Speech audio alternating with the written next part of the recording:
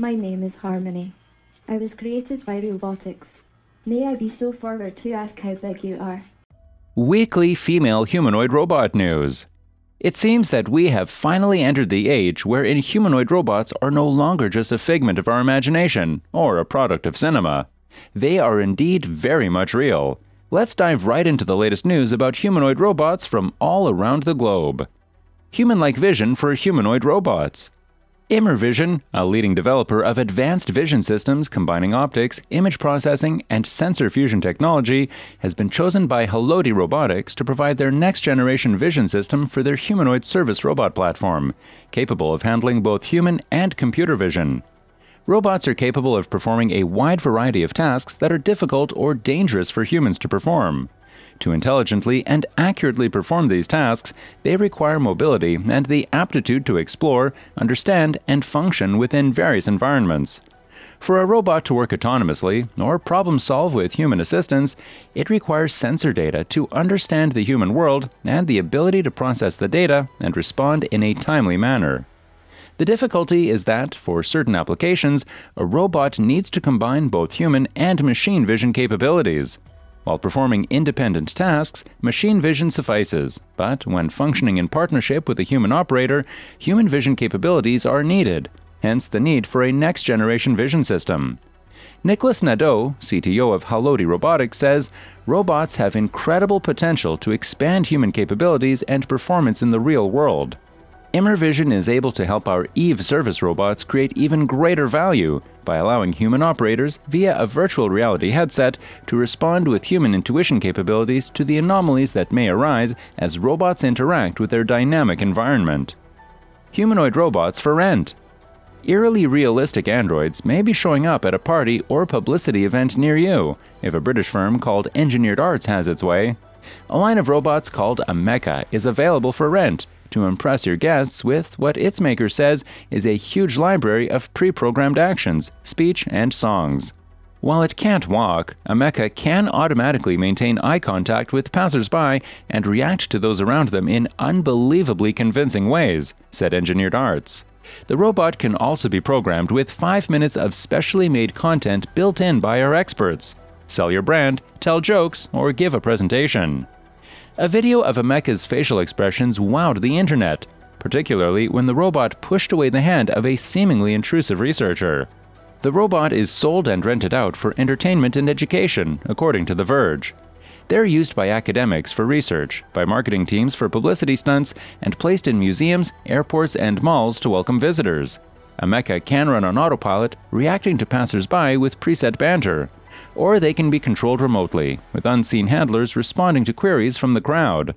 The Verge called these robots heralds of the future, saying, as technology improves and androids become more realistic, the question of how we relate to such machines is going to become more pressing.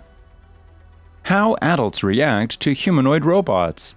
Robots are gradually being introduced in a wide range of real-world settings, including malls, manufacturing facilities, and healthcare facilities. A way in which robots could be particularly useful is in assisting seniors in both their homes and elderly care facilities. Researchers at University of Bari and University of Parma have recently published a new study exploring the emotional reactions of a small group of seniors after they interacted with Pepper, a humanoid robotic system. Their paper, available in Springer Link's Human-Friendly Robotics, suggests that seniors can display both negative and positive emotions while interacting with robots. In their previous studies, the researchers had investigated the impact of using Now, a programmable humanoid robotic platform, to perform CST on senior adults. CST is a form of therapy aimed at enhancing the mental skills of older adults or younger patients with memory and cognitive impairments. In one of their studies, the team specifically looked at how acceptant the patients were of the robots and on how well they performed on tasks.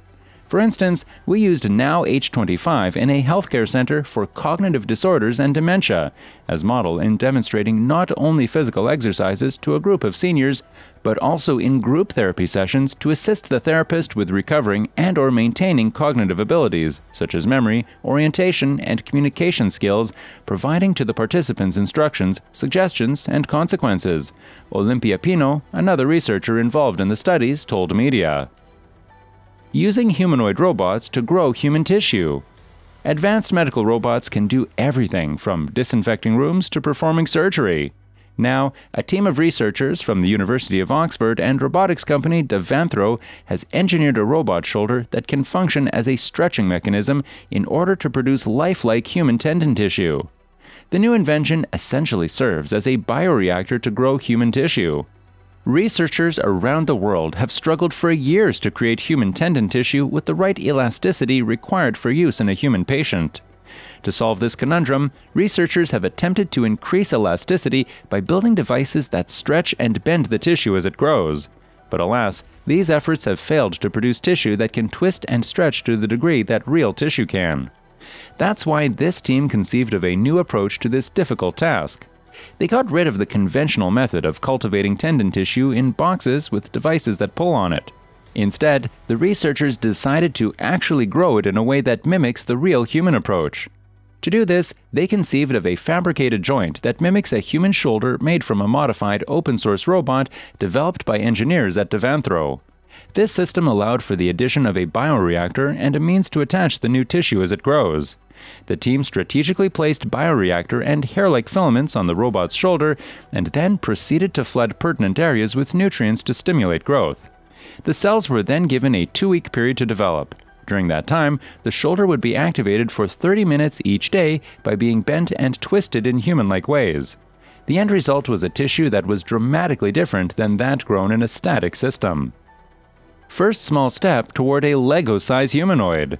When we think of bipedal humanoid robots, we tend to think of robots that aren't just human-shaped, but also human-sized. There are exceptions, of course, among them a subcategory of smaller humanoids that includes research and hobby humanoids that aren't really intended to do anything practical. But when roboticists from Carnegie Mellon University are asked an interesting question, what happens if you try to scale down a bipedal robot, like way down? This line from the paper asking this question sums it up. Our goal with this project is to make miniature walking robots as small as a Lego minifigure, 1 centimeter leg or smaller. The current robot, while small, its legs are 15 centimeters long, is obviously much bigger than a Lego minifig. But that's okay, because it's not supposed to be quite as tiny as the group's ultimate ambition would have it. At least, not yet. It's a platform that the CMU researchers are using to figure out how to proceed. They're still assessing what it's going to take to shrink bipedal walking robots to the point where they could ride in Matchbox cars. Humanoid robot helps autistic students. An elementary school in St. John, North Dakota, is the first in the state to use a humanoid robot to help autistic students learn social skills. Dr. Sherry Tandeschi is principal for St. John Elementary. His name is Milo, and he comes from RoboKind, and he is programmed with a curriculum, and he works through different lessons to teach the kids how to cool down, how to deal with different social situations, different skills that some of us might take for granted that kids with autism aren't so good at. It helps them practice those skills, and it also teaches those students that have behavioral issues how to deal with those behaviors. That's all for this video, folks. See you another time.